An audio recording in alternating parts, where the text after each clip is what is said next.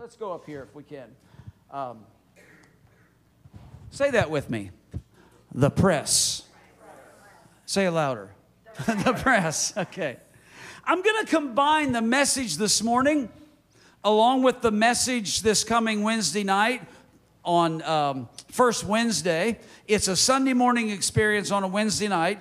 And after I give the introduction and talk this morning, I know you'll want to come Wednesday night and hear the conclusion. But I want to talk about on this service, and we'll combine it with Wednesday night, the press. And we'll read other verses momentarily, but we're looking primarily today at Philippians chapter 3, verses 12, 13, and 14. I'll look at some other portions of Philippians 3 in a minute, but find this in your Bible. If you have your cell phone, you can download the YouVersion Bible app notes, and we'll have a lot of things on the screen. But let's get started with Philippians 3, 12 through 14. Not that I have already obtained this or am already perfect, but I press on. Everybody say press on.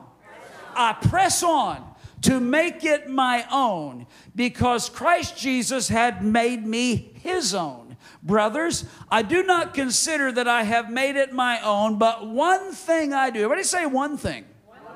Not 5 things, not 10 things, not everybody else's thing, not what everybody else thinks should be my thing, but I said one thing. Come on, say it with me. One thing I do, forgetting what is behind and straining towards what is lying ahead, I press on towards the goal for the prize of the upward call of God in Christ Jesus.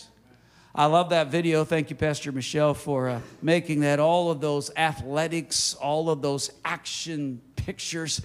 You know, in every athletic contest, whether it's a race, whether it's a fight, whether it's a game, the most intense part of the athletic contest is always referred to as the press.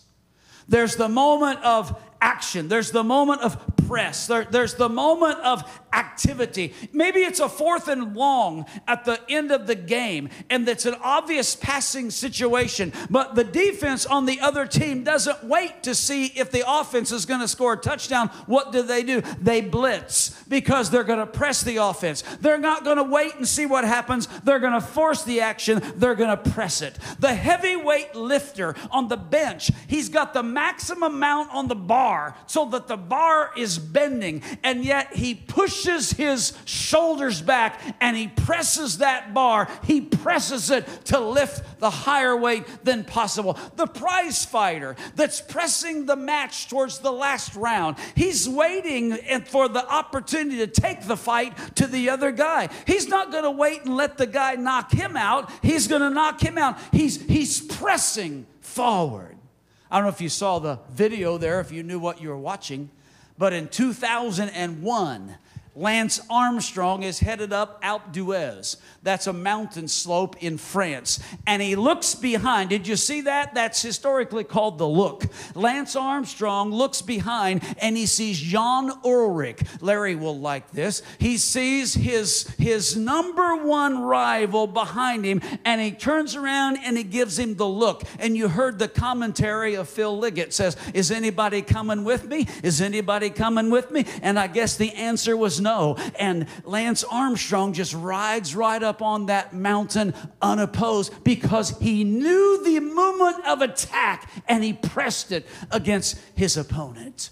Your beloved Bolts at the end of the 3rd period are down by 1. So what do, Karen? They pull the goalie because they're going to press the action. They're not going to hope and wait that they might get a goal. They're going to press, and they're going to sacrifice leaving an open goal because they're pressing into the opportunity to take it against their opponent. My frame of reference is in basketball. The coach would say to us, Coach Larry Pummel. I was playing high school basketball. Coach Larry Pummel, we didn't have have a big team, but we were an aggressive team. We weren't the best team, but we were the best coach team. We weren't the most athletic team, but we were in the best athletic competition. And Coach Larry Pummel would say, okay, guys, this is the moment. We got to do it. When the ball goes through the net and they score their next basket, when they pull the ball, or when we pull the ball, our next basket, they pull the ball out of the net. When they turn around, there's better be a full court press in place. We're going to shift the momentum of the game. And a basketball team that is better coached and in better condition may not be as talented, may not be as big, may not be as strong, but can take the game to the other team and can surprise them with a full court press, and they can shift the momentum and they can move forward. How many are tracking with me today? Have I getting some of your competitive juices going? Come on.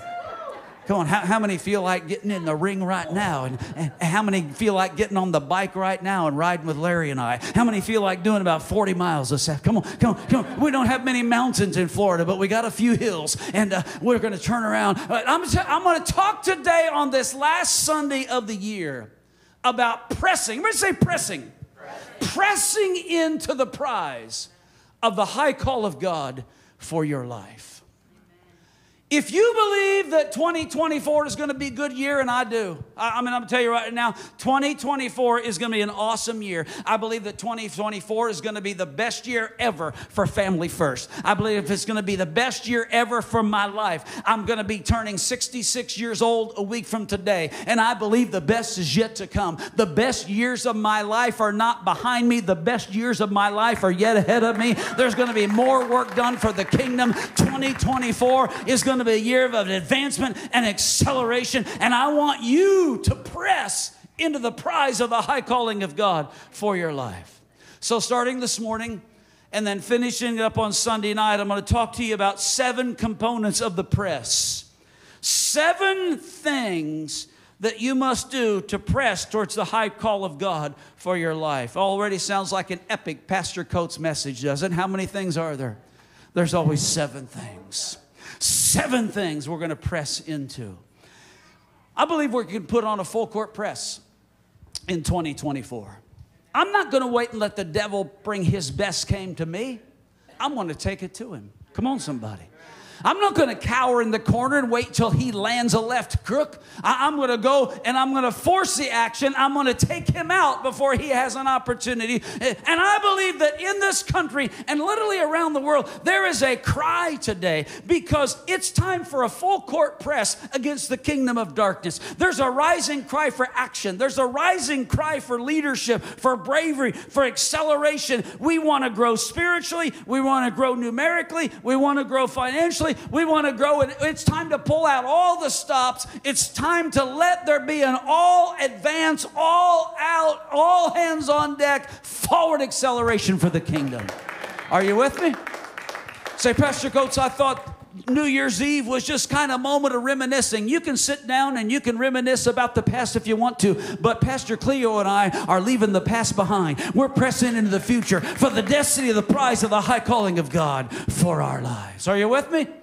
7 steps in your pursuit of the upward call of God for your life. I want you to get your Bible and turn to Philippians chapter 3. Now, I'll have some things on the screen, but some things you need to look at your scriptures. And you can download YouVersion notes and you can follow along. But I want to read a little bit starting in verse 7 of Philippians chapter 3, okay? Philippians 3:7. Paul says, but whatever gain I had.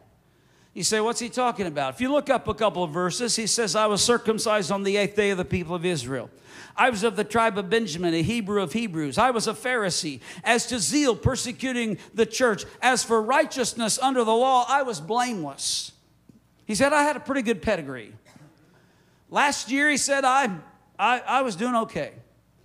But whatever gain I had, I count as loss for the sake of Christ.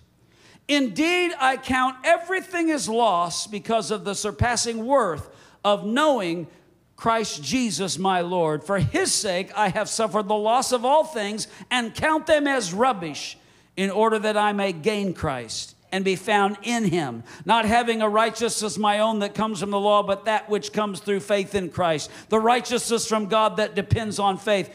And then he says, verse 10, that I may know him and the power of his resurrection, and may share his sufferings, becoming like him in his death, that by any means possible I may obtain the resurrection from the dead. And then here he gives us our key text, verses 12, 13, and 14. Not that I have already obtained this or am already perfect, but I press on to make it my own, because Christ Jesus has made me his own. Forgetting what is behind and straining towards what is ahead, I press towards the goal of the prize of the upward call of God for my life. How many are interested in going forward? I don't mean to be mean-spirited this morning, but I'm just as sincere as I can be. If you're interested in staying where you're at, you might as well take a break. You might as well snooze through this one. I'm not looking for pew sitters. I'm not looking for people that are just breathing up oxygen in this place. I'm looking for people that know who they are. They know who their God is. They know that God has an assignment on their life. They know the time is short. They know we must work while it is yet day, for the night cometh that no man can work. And I'm working for people that can accelerate into the destiny of the purposes of God for their life. I mean, if we've never got down to business with the kingdom before, it's about time. Come on, Miss Irene, help me. It's about time. It's about time. We've just stood around and played games and messed around, and the devil, to many respects, is having his heyday with our culture, and the church is looking back, criticizing and talking and trying to politicize the problem. It's time that we realize there's not a political answer, there's a kingdom answer. And if we'll get on out the business of our God and work and serve and be the church instead of talking about doing churchy things, then we can advance the kingdom in these days. There's great opposition today. I'm telling you what, there's great opposition today. Can I tell you what right now? How many thinks the culture is already crazy? How many want a positive word here this morning? I'm telling you the truth, it's going to get worse. Say, Pastor Coates, I came to church to get a positive word today. Can't you please give me a positive? I'll give you a positive word. I am absolutely positive of the fact that it's going to get worse. I am absolutely positive of the fact that people are out of their ever-loving minds. And they're not getting back in because they don't know they're out. They're deceived, deceiving one another and being deceived by seducing spirits and doctrines of devils. But you and I, we're the answer. Instead of pointing the finger and I had no sound on play saying all this here this morning, but instead of pointing the finger and criticizing, it's trying to politicize and try to say everybody else needs to do something. We need to start being the church rather than just coming into this four-walled building on Sunday morning and doing church things, and realize the kingdom is here, the kingdom is now. We're a part of the kingdom, and this kingdom can advance because the kingdom of God has suffered violence, but the violent shall take it by force and will advance the kingdom in great opposition. Can you handle 7 things today? Number 1, 7 steps, 7 things in the press, components of a full court press against the enemy. Number 1, you must constantly realize that you have not yet arrived. If you don't know that you're not there yet, you'll never get there. If you're thinking you're already there, then you don't even know where you're at. The moment that you think you've arrived, you haven't. Unless you continue to realize you haven't arrived, you will never arrive. The Apostle Paul said, Philippians 3:12, not that I have already obtained this or am already made perfect. He says, I know I haven't made it yet. Even the great Apostle Paul. Now, he wrote 2/3 of the New Testament. I mean, he's everybody in this room's hero. He ought to be. I mean, he served Jesus relentlessly, and yet he said to us, I have not made it yet. And we say, well, you're the Apostle Paul. What have you not made yet? Well, the answer's in verses 8, 9, 10, and 11. And I want you to look at those for a moment. But if there's something that he has not yet attained yet, then we ask ourselves, what is it that he has not yet attained? Are you with me? Come on, we're past the salad bar. We're getting into some meat now. Number 1, he's not talking about his salvation, okay? Not talking about getting saved. He's not, the Bible says in Ephesians 2, 8, and 9, and he wrote this, "For by grace have you been saved through faith, and this is not your own doing. It is the gift of God, not of works, lest any man should boast." That's past tense. He's not saying, I haven't arrived yet, I'm not yet saved. He's not saying that. He knows who he is. He knows he's saved by the power of God. Secondly, he's not talking about some sort of arrival in the kingdom.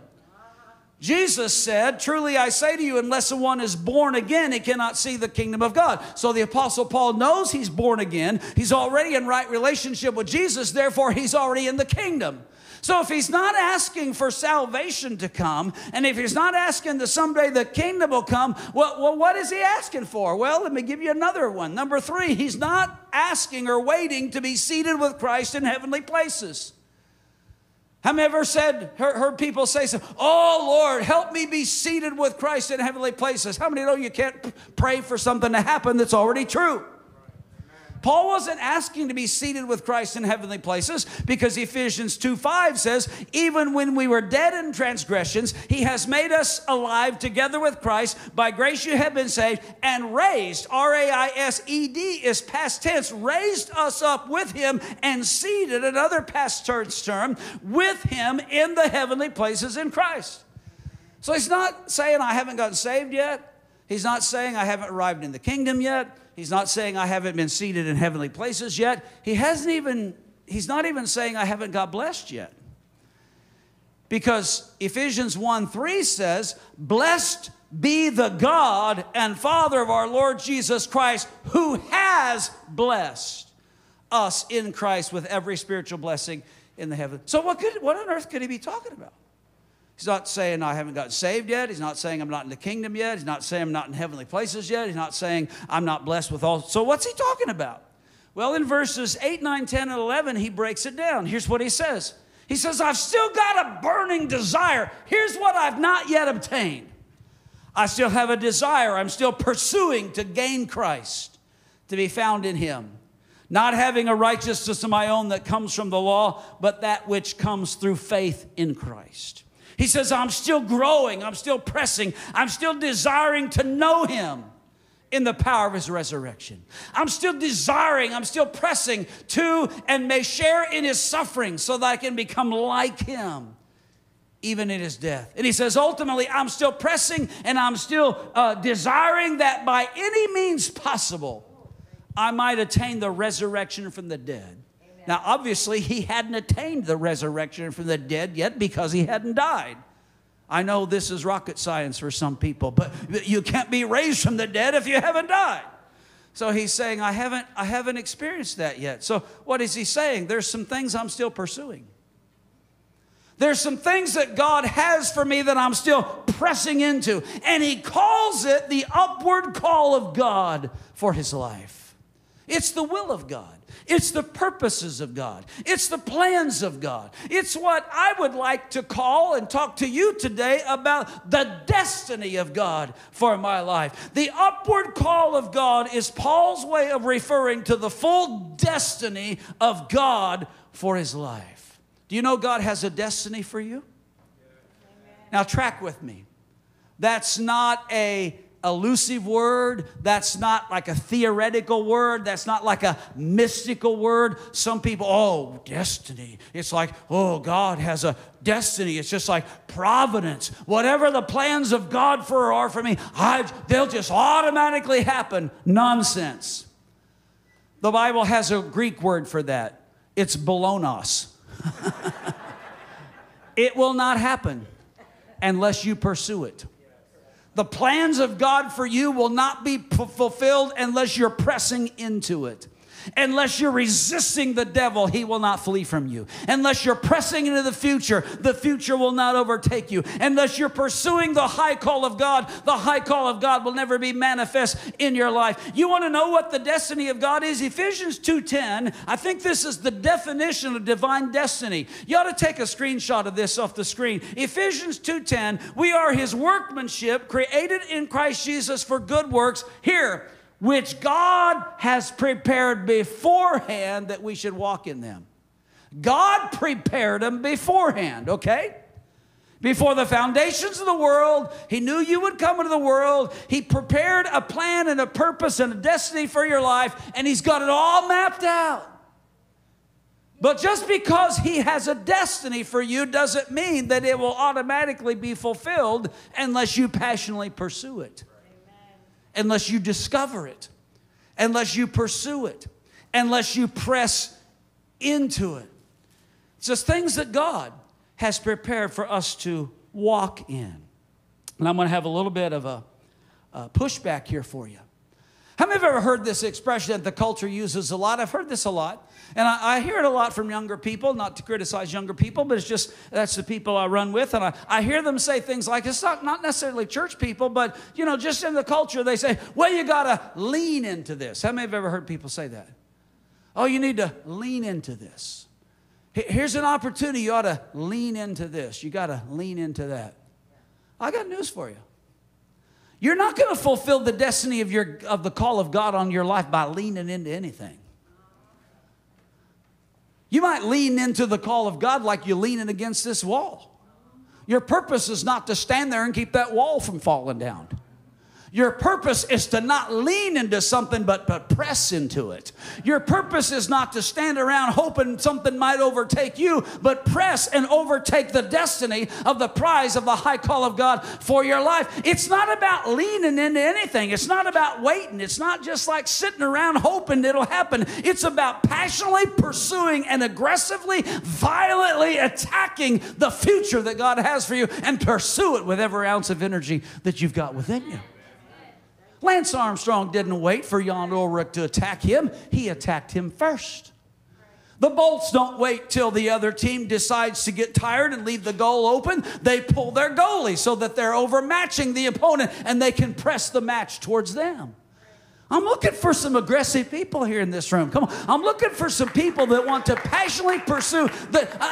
We're not looking for pew setters in 2024. I'm serious, and I don't mean to be mean-spirited here this morning, but God is going to continue. And I know this is like holiday Sunday, but you better get used to it because every other Sunday the rest of this year is going to be like it was last Sunday. You got to get here early to get a good seat because the place is going to fill up. And it might be that people are going to start coming here and they're going to get here earlier than what you get here. And when they get here earlier than what you get here, they might get in the seat that you thought is yours. And I'm going to tell you, no, that seat don't got your name on it, sweetheart. That's not reserved for you. That's reserved for the first person that gets here that's passionately pursuing the plans of God for their life.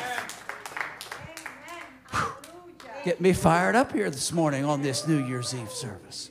But I've been sitting in this seat for 40 years. Well, good Lord, you've been sitting in that seat for 40 years. It's about time you give it up for somebody else. I've been in this. Here's what the old timers used to say. Everybody doing okay here this morning? All right, I'm going to get back up here where the notes are in a moment. Pray for me, Tyler, that I get back on the notes. But I'll get back up here in a minute. But for the meantime, we're just kind of chewing the cabbage, okay? Here's what the old timers used to say. Well, bless God, I've been in the way for 40 years. You ever heard that expression? Here's my response. Well, why don't you get out of the way then? I mean, why don't you let somebody else move and get past you if you're still in the way? I'm looking for people that will pursue something. And step number one is what? You got to realize you haven't made it yet. Now, I got busy there, but Paul is saying, I'm already saved. I'm in the kingdom. I'm seated with Christ in heavenly realms. I'm already blessed with every spiritual blessing. But that doesn't mean I'm just coasting to get to heaven. I'm passionately pursuing the destiny of the prize of the high call of God for my life. Number two, are you ready? Okay, we're going to move a little quicker now. Number two. And each one of these has an adjective. It has a qualifier. If you must constantly realize that you haven't yet arrived, then number two, you must consistently, everybody say, keep on. You must keep on consistently forgetting what is behind. Philippians 3:13. One thing I do, not 8 things, not 5 things, not everybody else's thing, but one thing I do, forgetting what is behind. And I'm not going to linger on this, but it's an obvious truth. You cannot move forward while you're looking back. You cannot steal second base with your foot still planted firmly on first base. You can't forget what you keep on remembering. You can't let other people forget about what you keep talking about. Come on, I'm preaching better than you're shouting here this morning. Put this press point up here for me. How many have got things in your past that you'd like to forget about? Can I see your hands? How many have got some things in your past that you'd like other people to forget about? I've got a recommendation for you. Then stop talking about it. Because death and life is in the power of the tongue. By our words we will be committed, and by our words we'll be condemned. And if you want everybody else to forget about your mistakes, then stop reminding them. If you want everybody else to forget about your past sins, if you want the devil to forget about your sins, then stop reminding him every day. Oh, it's getting quiet here in this Presbyterian church here this morning. I said stop talking about what you want other people to forget about. The human memory can be our greatest spiritual blessing or our greatest detriment. And it all depends on what we remember and what we choose to forget. We often choose to remember the things that we should always forget, and we forget the things that we should always remember. Come on, that's a mouthful. So remember that you must constantly keep on forgetting the past. I'm not saying forget the lessons you've learned. I'm not saying forget the people that have helped you get to where you are. But I'm saying stop thinking and remembering the sins, the failures, the mistakes, and the wrong ideas and the wrong thinking. Sometimes you got to realize that the problem is thinking, stinking thinking, and stop thinking about it. And then press on. Are you ready? 3? Got to get to 7 here. Number 3. You must clearly, everybody say clearly. You must clearly envision the future. You've got to see it before you'll ever be it. You got to know where you're going if you expect to ever arrive there. You've got to have a focus. You've got to have the GPS logged into the destination if you expect to arrive at the destination. Just because you're having motion doesn't mean you're moving forward. You might just be going in circles, and you might be going backwards. But you've got to envision the future that God has for you. Paul said this, forgetting what is behind and straining. Everybody say straining. Straining towards what lies ahead. Now, that word in the Greek text is an interesting word. I'm not going to try to pronounce it for you, and it's not necessarily important. But the Greek word there in that verse literally means to strain or to stretch out, to stretch forward. And it literally is the picture of, for example, a runner that is running the race, and when he gets close to the finish line, he stretches out to break the tape. It's like the bike rider. When he's going to cross the line, he throws his bike forward because he's straining, he's pressing. You ever been behind people that you can't see what you want to see, and so you got to stretch your neck and look over them? Come on, get with me. You got to stretch your neck and look around people. You got to raise up on your tiptoes and look over people. Because a lot of times you can't see what God wants you to see because other people are in the way and you're looking at them rather than keeping your eyes on Jesus. Come on. And so what you got to do is you got to look around. You got to look over. You got to stretch beyond the people that are in the way so that you can envision what lies ahead. And that is the picture here of pursuing the purposes of God for our lives. If I can see it, then I can be it. And if I can fix my focus on it, I can achieve it. But if I can't see it, I'll never get there. Because Proverbs 29:18 says, where there is no vision, help me church, the people perish. Modern rendering says, where there's no prophetic vision, the people cast off restraint. Where there is no word picture of where they're going, they're not going to stay on the right path. And they're going to wander off. They're going to get distracted. They're going to get lost. They're going to go in the wrong directions and take detours that God never intended because they don't have a focus on the destiny of where God has taken them. I've got a lot of this unpacked into this morning, so I'm just going to really focus and keep moving, but we're ready for number 4. Okay? Are you tracking with me so far? Let's review. Number 1, you must constantly realize you haven't yet arrived. Number 2, you must Consistently keep on forgetting the past. Number 3, you must clearly envision the future. Number 4, you must relentlessly, say relentlessly. You must relentlessly pursue your destiny. Not only must you see it, but you must passionately, relentlessly pursue it. Paul said in the 14th verse, I press towards the goal of the prize of the upward call of God in Christ Jesus. Here's a literal translation. Okay, go ahead and put up that next screen if you would, Robert. I want to walk the people through this. A lot of times we put up different Bible versions. You know, my Bible of choice right now is the ESV, English Standard Version. There's the King James. There's the NIV. There's all of those. This one you could call the TRC, okay? If you don't get it, just ask Karen because she giggled. But here's the literal, the Timothy Ray Coates version, okay? Here's the TRC version. Some of this comes from the Amplified Bible, but you break it down. It says, I passionately pursue. That means dioko. Dioko there is the word pursue. I'm passionately pursuing and pressing into what? The goal. Which the goal is what?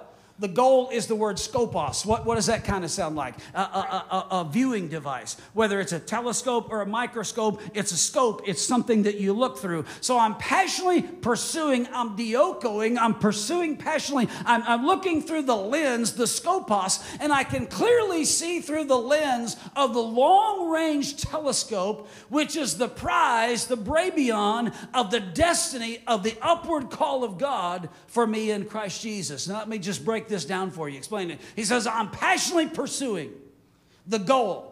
The goal is to look through the telescope and get a long-range view. And if I look through the telescope of the long-range lens, I can see the prize. Now, the prize he's talking about is not an earthly prize. It's not like an ivy wreath that they would put on the winners of the Isthmian Games in the ancient times. The prize is not the gold medal that the Olympian is going to win. The prize is not the Stanley Cup. The prize is not the yellow jersey. The prize is not the Vince Lombardi trophy. But what is the prize? The prize is knowing that I have obtained the upward call of God, the destiny for my life. The prize is knowing that I have been faithful. The prize is knowing that I have been consistent to do what God has told me to do. And if anybody else doesn't notice it or not, my God is going to notice it. On the day that I arrive in His presence, He's going to say, well done, thou good and faithful servant. Now, this may not mean much to everybody, but means a lot to this guy. The prize is not to fill the building with people. The prize is to be consistent to the Word of God for my life. The prize is not necessarily to have a name and a reputation. The prize is not to be known in Spring Hill. The prize is not to be known on social media. The prize is not to be known on the accolades of men. The prize is to be known in the heavens that I have been faithful to what God has called me to do. I knew some of this was going to get on me this morning. It was starting to warm up in the first service, so stay with me. The prize is to stand before Almighty God. Remember in our series we did on identity? Remember that video we had every Sunday? The prize is on the day that I die to stand before God and look Him right square in the eyes and say, God, I did my best. Not, oh, well, I should have tried a little harder. Well, maybe, I should have been a little more serious. Maybe I should have did this. Or, no, take your woulda, shoulda, couldas and just shove them down the drain. Forget what is behind and strain towards what is ahead. And know that God will forgive and forget every sin you've ever committed. And if God has already forgotten about it, then stop reminding God about it. Because if you stand before God and you'll say, I'm sorry I didn't do this, He'll say, what sins are you talking about? I put those under the blood. They're forgotten. If I can't even remember them anymore, then why are you remembering them anymore? Satan's is the one that remembers our past. And I love the philosophy of that great singer, songwriter, entertainer that was now in heaven, but Carmen, that said, when Satan starts reminding you of your past, start reminding him of his future. I think that's pretty good advice. When he starts telling you where you used to be, start telling him where you're going to be. When he starts singing that song, na na na na na na, you're not what you ought to be, then you just sing it right back to him. Same song, second verse. Na na na na na na, I'm not what I used to be. And then put on the last verse. I'm not what I'm going to be. Because I'm pressing. I'm pushing forward. I'm 60. Did I say this already? My wife told me I need to stop talking about how old I am. So I can't remember if I said it in the first. But I got a birthday. 1 week from today is going to be my birthday. I don't know if you knew that. So you can just make out checks and send them to 4166 Lima Drive. Happy birthday to me. But I'll be 66 years old. But I'm not looking to retire. I'm not looking to sit down. I'm not looking to just hope I make it to the end. I want to see more things happen for the kingdom of God in the next 5 to 10 years than have happened in the last 25 for the glory of God and the advancement of the kingdom of Jesus. This is what Paul said. I fought a good fight. I finished the race. I have kept the faith. Everybody okay? All right. Number 5. Here's the love test, okay? There was one coming, so here it is. You must carefully, everybody say carefully? You must carefully listen for God's correction. Philippians 3:15. Let those of us who are mature think this way. And if in anything you think otherwise, you got to love Paul's. There's such irony in this verse. I don't know if you see the humor of this verse. I mean, sometimes you just got to sit and laugh at the Bible. And if you don't think the Bible is entertaining, you must have never read it before. Because here's what the Apostle Paul says. Let those of us who mature think this way. You got to read between the lines here. And if anything you think otherwise, in other words, if you're immature, then, well, God will straighten you out eventually. That's really what he's saying. God will correct you eventually. How many know you got to listen carefully sometimes to the correction of God? Because God's not a cheerleader. God's a coach. God's not interested in your affirmation. He's interested in your victory of the prize of the high calling of God. He's not interested in your feelings. He's interested in your productivity. He's not interested in making you feel warm and fuzzy. He's interested in you being powerful and productive for the kingdom. I love that analogy. He's not a cheerleader, he's a coach. Because the cheerleaders cheer everything. They cheer your fumbles as well as your touchdowns. Maybe because they don't know the difference. I'm not real sure. That's not a blonde joke, but if you take it personally, then if the shoe fits, wear it. If not, kick it down the pew. But God's not a cheerleader. I told the early service, I guess I could tell this service. I'm 14 years old, 15 maybe. I'm a freshman in high school, first time to play competitive athletic scholastic basketball, Pastor Cleo, and I'm on the free throw line, first game of the year. I'm getting all set up to do my free throw. And out of my ear, I heard the cheerleaders all lined up. Tim, he's our man. If he can't do it, nobody can. And I'm thinking, whoa. I got distracted. I mean, I never heard girls call my name, but now all 6 of them are lined up in a row, and they're chanting in unison, Tim, he's our man. If he can't do it, nobody can. And I mean, I think I just fumbled right there. I think I don't have any idea if I made that basket or not. Probably not, because, man, it was just overwhelming to me. Now, you think I'm silly. I'd like to hear your story sometime. Don't you guys sit there and look at me like you got it all fixed up. I know when you were 15 years old, you were stupider than a mud fence, and you just had your mind on girls all the time. At least I didn't think about girls all the time. I thought about basketball part of the time. But anyway, all right. Got to rein this thing in. Structure, discipline. But so you got to listen to the coach's correction. Travis Kelce, last Sunday, got mad. Threw his helmet down. Banged it on the ground. One of his teammates, all of you saw this. Now they're going to redeem themselves today. You say, Pastor Coates, I'm going to pray for you and the Chiefs. Please do, because we can use the prayer and you can use the practice. But Travis Kelce threw his helmet down. And one of his buddies picked up the helmet. He's running over there to give it. And Coach Shandy Reed's, don't give him his helmet back. He threw his helmet down, let him go pick it up himself. That's right. You saw that, didn't you? Because Coach Reed is not a cheerleader. He's a trainer. And I'm convinced Kelce and Mahomes, they'll come out today a little more focused. I'm not a prophet, I'm just telling you. They'll come out more focused. So if you're concerned about my Chiefs, don't be. Worry about your team. Don't worry about my team. My team's going to be okay. And if they aren't, well, then I'll eat my words next Sunday. Everybody okay? Should we put a caboose on this thing? All right. Where are we at? Number 6. You must aggressively pursue mentorship in your life. Here's what Paul says. Brothers, verse 17, join in imitating me.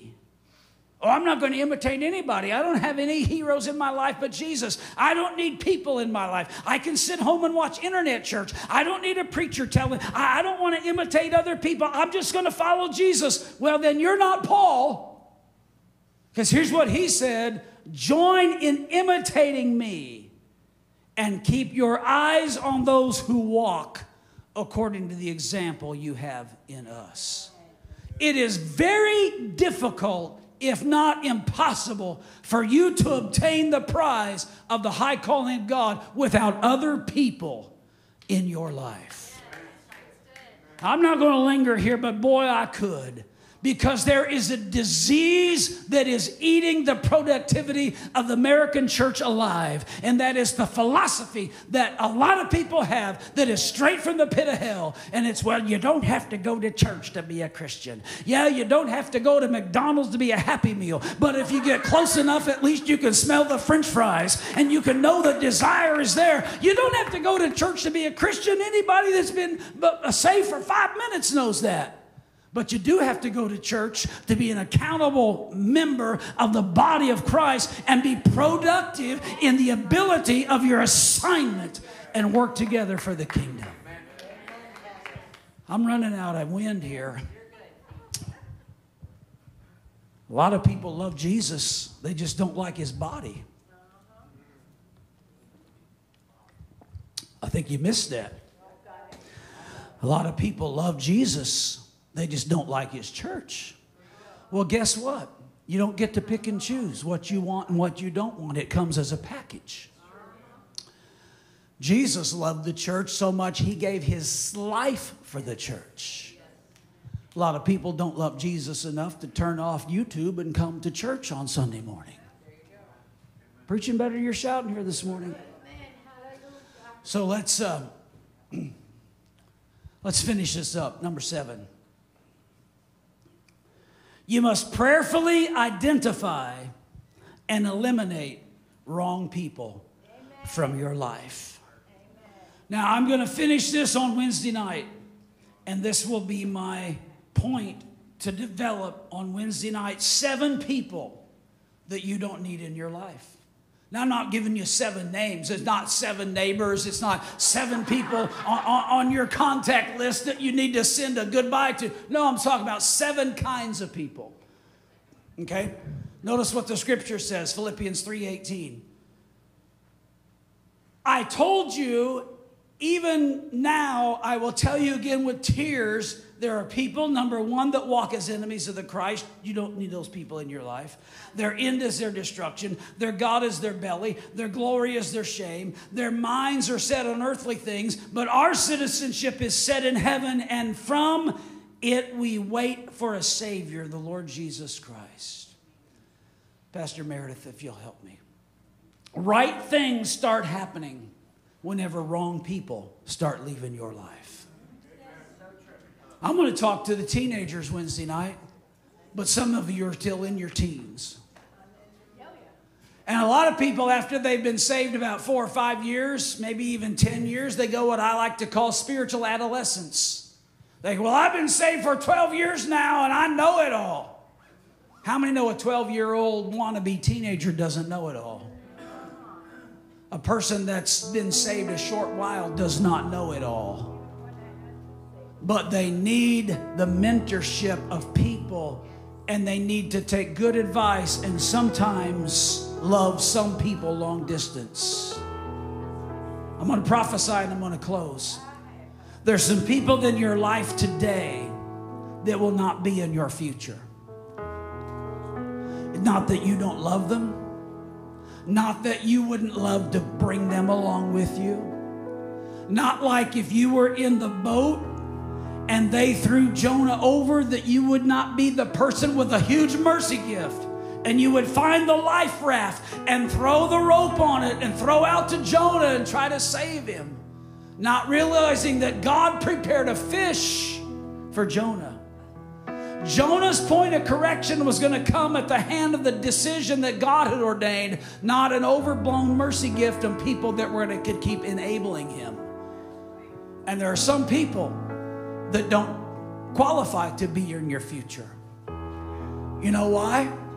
They know where you're going. They see the price that you're paying to get there, and they're not willing to pay that price.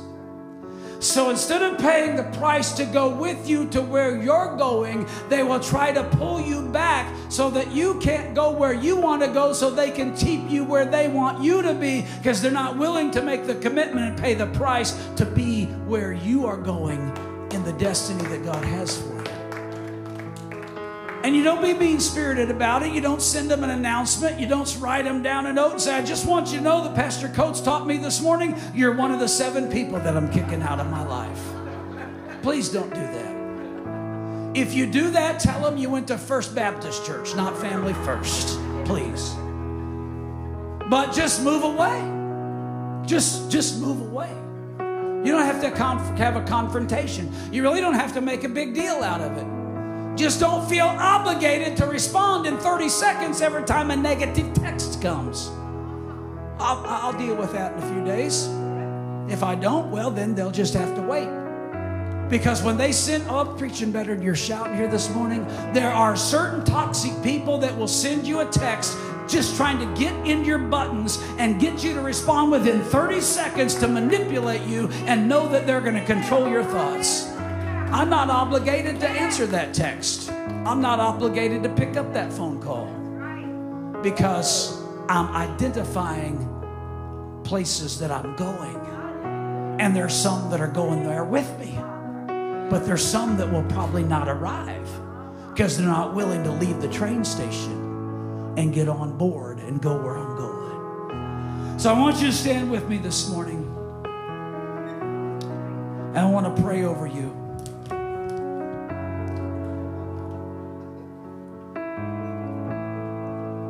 I've had this sinus congestion and kind of a bronchial thing since last Sunday afternoon, and I was just praying that I'd make it through the whole day today, and I think I'm going to make it.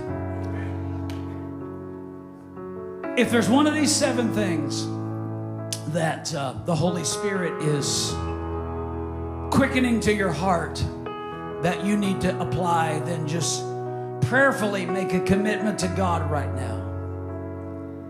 Maybe you're one of those that doesn't realize you haven't made it yet. God needs to awaken you to the fact that there's more. And you'll only get there when you begin to apply spiritual principles from the Bible in your life. You may be one of those that God's got a correction on the horizon for you. Don't get angry about it. Don't get mean-spirited. Don't get rebellious. Because true character is always revealed at the point of spiritual correction. And if spiritual correction comes your way, then just take it and say, thank you, God, for loving me enough to correct me, because I really sincerely want to be everything that you want me to be. If you keep talking about the past, then the past will keep talking back to you. But forget those things. I don't know which one of these things is important to you, but just latch a hold of it and say, that's my takeaway from today, because I'm going to press forward to the prize of the high call of God in Christ Jesus for my life. Lift your hands across the room here this morning. I just think we ought to have a little bit of a response time.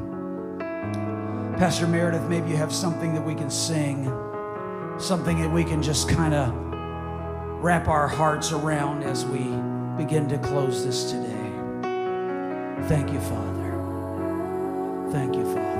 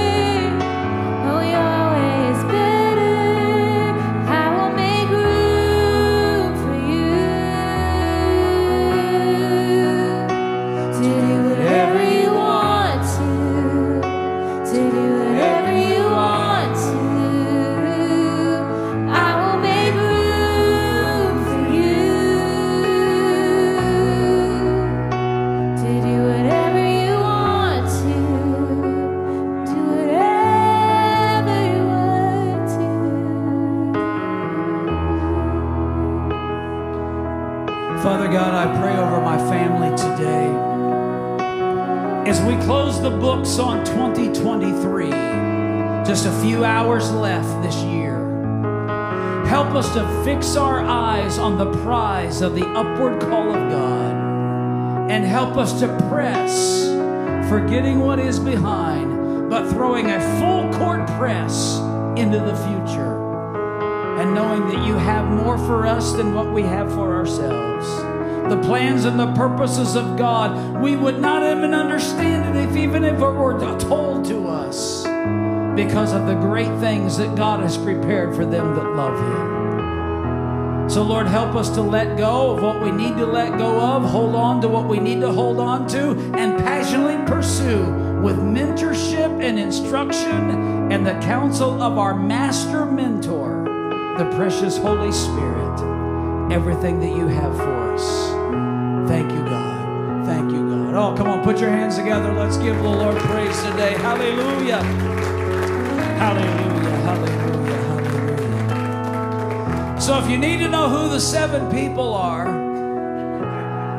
you got to come Wednesday night, okay? There's Jim and there's John and there's Frank. No, not 7 people.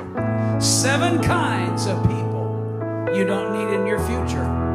You can't take them with you.